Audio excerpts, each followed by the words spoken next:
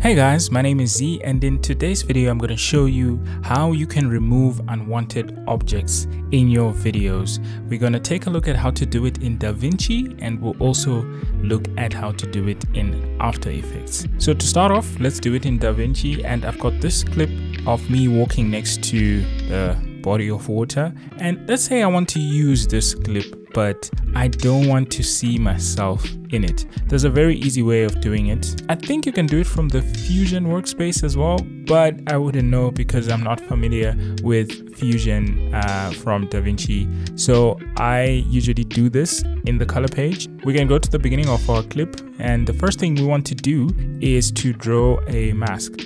So we can select our mask or window, as they call it in Davinci, and select your pen tool, and you can just draw a rough shape around the object that you would like to remove.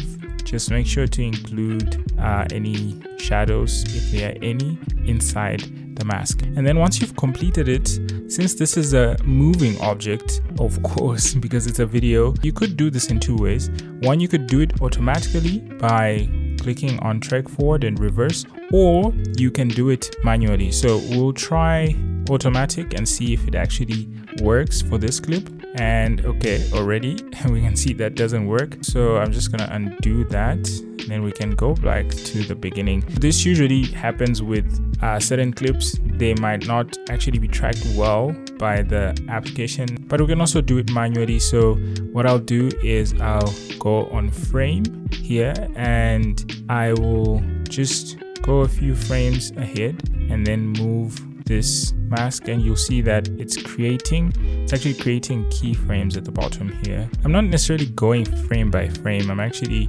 just skipping a couple of frames and going forward, because this is more of linear movement and there isn't much happening between the single frames, so I can afford to skip around. This is a very short clip, so it's not really a train smash.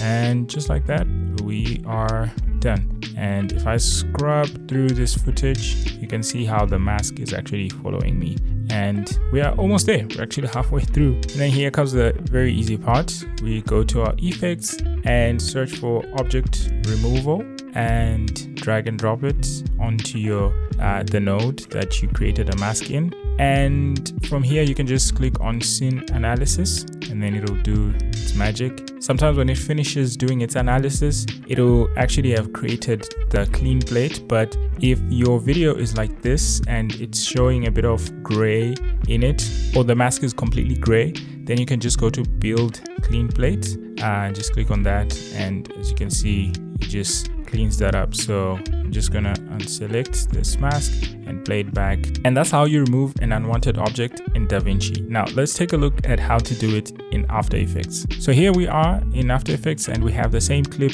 in a composition. So I'm just gonna zoom in here, and you can click on your pen tool again and draw. Make sure that layer is selected so that when you start drawing, it's actually creating a mask. So we'll draw something similar to what we drew in Davinci, and once you complete that mask, it already isolates that area. And then you drop down these options, then you go to mask, and then we'll just change the blending mode of your mask from add to none, just so that we can actually see the entire video. And then again, we'll need to track this forward. Again, you have two options. You can do the auto way or the manual way. My assumption is if Davinci couldn't do it, After Effects probably won't be able to do it automatically as well for this particular mask. But let's try it out. You can right click and go to track mask, and then it'll bring up your tracking panel here to the right, and we'll just try to track forward and see if it works, and it's not working. Okay, so let's put it back. It's probably the video, or it could be me. It could be something that I'm missing out. That's why it's not actually tracking this properly. Please let me know down in the comments if you know any better. It usually works with other clips, but for this one, I don't know what's happening. So let's do that manually, and what I'll just do is drop down this menu as well, and then I'll click on mask path just to activate the keyframes for this mask. And now I'm just gonna do the exact same thing that I did in Davinci, and we'll just move this mask along the way we'll just be skipping a couple of frames because we can, and also because this is for illustration purposes, but it shouldn't take forever. Let's just move, and there we go, and done. So now if I play this forward and backwards,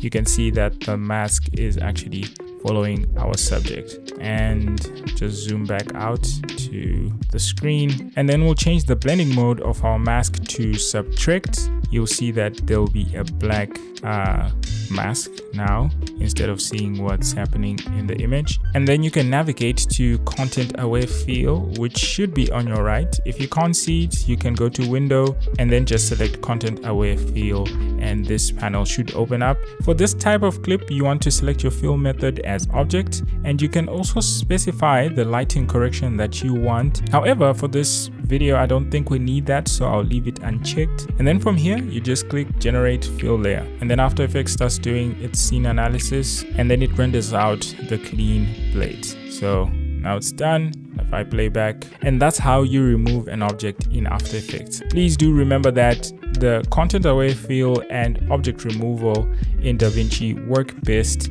on clips with static backgrounds and usually with small and simple objects. It doesn't work well with complicated and dynamic moving backgrounds that have complex interactions and complex things happening. It also doesn't really work well with large objects that cover a big part of your frame. I assume now with all the AI that's going on, that will probably get a better version of generative fill for video, where you'll be able to now do more complicated object removals.